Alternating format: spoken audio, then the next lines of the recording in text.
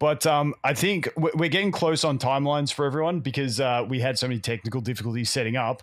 But I want to finish this one. Do you guys have one tip or suggestion you give to players that one you found useful or you think might bring people more enjoyment in the game? Like I said, my big one is level different units. Yes, look at what people recommend for talents, but read them yourselves and come up with stuff because the game has so many varied ways to play it that different talents on different characters, depending on who you're teaming them up with, can be a massive difference. It's kind of like when you look at general recommendations of pick this character's basic attack that has a dispel because there's a lot of buffs to dispel. But if you've already got two other characters with that ability in your team, well, maybe you bring the other one and you've got something to do. So I just think exploring the game and building up other characters is just like the best thing you can do for enjoyment and also to help you progress. So I would say focus on learning the core mechanics of the game. The game does a decent job of explaining a lot of it, but there's a lot that I actually think you either need to experience yourself or you need to ask questions. Like, did you know if an enemy has physical shield, they're immune to move down abilities, effects being put on them? I didn't know that. I literally didn't know that till you just said it. Yeah, there's a one line of text in the game that says if an enemy has physical shield, they are immune to some debuffs. That's all the context. What debuffs apparently moved down, I found after having to use a bunch of... I'm like, why is this guy not getting slowed? Why is he not getting slowed? Also, and like you said, with the fire attack, the ice attack leaves a bunch of ice everywhere when you use an AoE ice attack. The thing is, the fire attack does the same. However, it only does it on tiles that can be burning without a special ability that bypasses that. So like if you use a AoE fire attack on a bunch of grass, it will all burn as if you used an ice attack there in the same way. But if you read like gravel, it's immune to burning. But abilities that specifically say it'll catch a tile on fire will burn it, even if it says immune to burning. There's a lot of stuff like that. Also, last thing, there's an ability that sounds bad. It's like, this character heals 5% life when a character dies in combat or something. It's called like Resolve. It's like one time per combat, heals 5% HP when a character dies. That's like, it, not verbatim, but that's almost what it says. It reads as one time per battle. That's how it reads. Yes, but what it actually does is when this character takes fatal damage, they self-revive at 5% HP.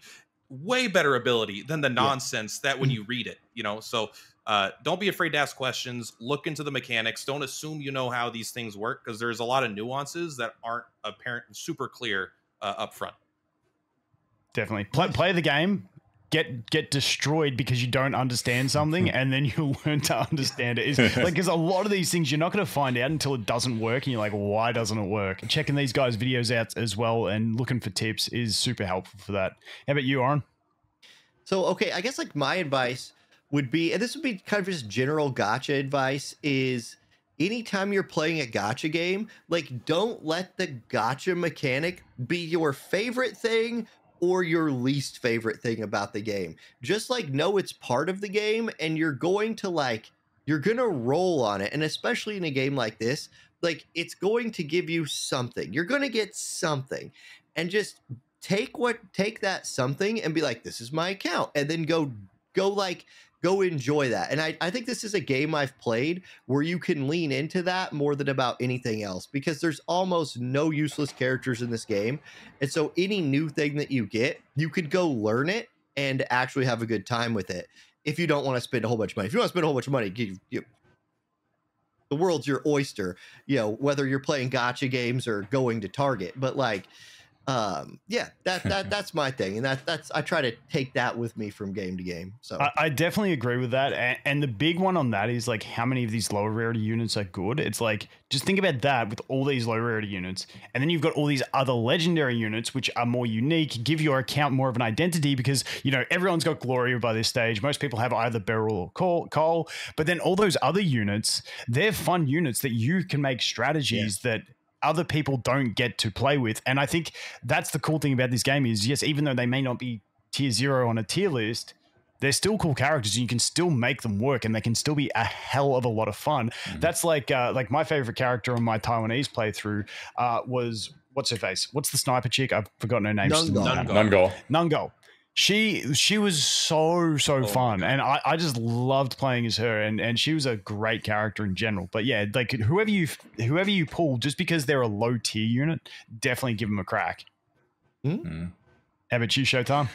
Yeah, I would say two things. Figure out what is fun for you. What's fun for you might not be fun for the majority of players out there. So if you're really into the single player experience, yeah, Spiral's there for you. You could reset it a couple times and maybe roll something that it's a unique playthrough, like, oh, I'm going to run all Papel units and see how they do when they're doing the Papel state missions or whatever it is. You can role play. If you're into waifus, just figure out what that is. Don't be super concerned about the meta, because the meta got blown up pretty amazingly so far as the cheese units. Like we said, like a week and a half ago, a lot of us had no idea that like Bandit Archer and Papel Ice Priest were going to be carrying us into the later parts of the tower, let alone all types of farming dungeons and stuff like that. So figure out what works for you. You can be creative about it. Take some time to sit down and actually read the skills. And if you don't understand the skill, we got a whole community here. Obviously, the gentlemen that are all on this panel will help you. And even if it's just we don't make a video on it, but you ask questions, we'll respond. Yeah, you can come to our live streams, you can come to the comments, you can come in our Discords, etc. Yep. And yeah, just enjoy the game. Don't feel rushed. Don't feel like you have to have every meta unit. Don't feel like, oh no, I don't have enough currency. Just have fun. That's the number one thing you're supposed to do with a video game. Yeah, see, and now as I look at every unit and I look at their like tiering on the CN Taiwanese tier list, I'm reading through every character very carefully and thinking how they will function in PvP. And that's what I'm going to base my personal pulling decisions on, because the PvE, if a character's tier 0 or tier 0.5 or tier 1, you're still going to clear the PvE. And PvP is where, if they do go lean more heavily into the real-time arena, which I would love, that's where I want my units to be pulled for. Whereas a lot of the tier lists are based on max level PvE content. So just keep that in mind when you look at that stuff. Pick stuff you think you'll enjoy in the content you want to enjoy. And that's probably just like tailing off of Showtime's point there. But is there any other final things you guys want to do before we wrap this up? I mean, I would just add to Showtime's point that even looking at those, like, you know, tier lists that are 7-8 months ahead of ours, there's launch characters in tier 0 still, and there's new characters that are in like not the top tier. So they didn't do the thing that games do where they're like, hey, guess what? In 2 months, we are releasing literal God, and then 2 months later, we're releasing literal God's dad. And then God's grandpa. So if you have units now that you like, you can ride them for a while, and that's really nice.